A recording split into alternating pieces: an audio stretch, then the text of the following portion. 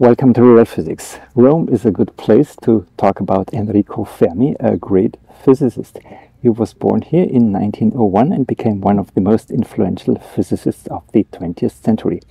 Of course, because he was the leading nuclear physicist of his time. He was the first one actually to split the nucleus, probably in the mid-30s in Rome, after the discovery of the neutron by James Chadwick in 1932. And everyone was experimenting back then. Everyone was targeting with these newfound particles, other nuclei.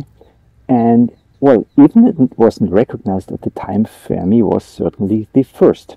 And ironically, he got the Nobel Prize in 1938 for the production of trans-Uranian elements, which were an illusion because everyone was considering it impossible to split the nucleus, and only afterwards, in 1938, Otto Hahn realized that actually he had split the nucleus. So it's ironic that Fermi got this Nobel Prize in 1938 for the theory, and the theory was wrong. That teaches us a little bit about the Nobel Prizes.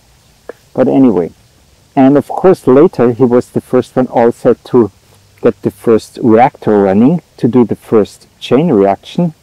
I think it was around 1941 or 42 in Chicago, after the groundbreaking work of Leo Szilard. And of course he was, in every respect a great physicist, a great experimenter.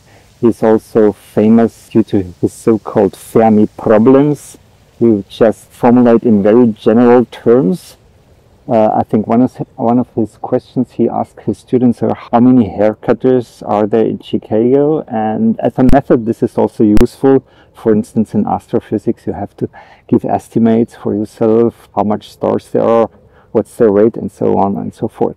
Well, he was a great teacher, he was a great experimenter, but I should say he was not a great theorist. When he completed his studies in Italy, he first went to Germany, to the Arnold Sommerfeld, who was a famous teacher. Pauli was there, Heisenberg had been there, and actually Fermi was a little bit disappointed and said he had the feeling his talent was not appreciated, but on the other hand it's also possible that he was not as talented in theoretical physics as other people. And what he developed then was also a theory of beta decay, which was, I hate to say it, bullshit, because it laid the ground for these modern misunderstandings of describing everything with particles. And so in a way he is a founder also of this modern theoretical stuff that had gone astray for a long time. Well, that doesn't diminish his achievements as an experimenter, however. And all this, as you know, is related to the difference of culture of European philosophical style physicists in the early 20th century, who sought to explain the fundamental laws of nature. And then we have the different culture after World War II, where American-style physicists pursued huge projects and, well, were more successful in doing things like building the atomic bomb or landing on the moon.